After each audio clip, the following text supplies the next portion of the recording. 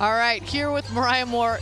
First of all, you were ready to go from jump. Now, are you going to remember what you did for pregame and just duplicate this on Sunday? I'm going to definitely try to. We really, it was just a team effort. I mean, before the game, it was just that sense of urgency, like we need this. So, I mean, I commend my teammates for getting me the ball, and I just had to come through and make the shots for them. Talk about the mindset. You had 23 points tonight, but it wasn't easy. You're super aggressive. What was going through your mind during the game? Just nonstop, keep going, keep going. They're a great team, and our scout was really hard just because everyone can score at any time. So it was just go, go, go, and just focus on each possession at a time.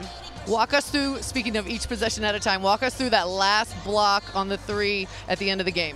Well, the play right before that, I got hit on a screen, and I'm stronger than that. I should have stayed up, but I really got hit. So this time I wanted to come through and just give that extra effort just to see. I don't think I had a block all year, so I just wanted to try to just deflect the ball as I could.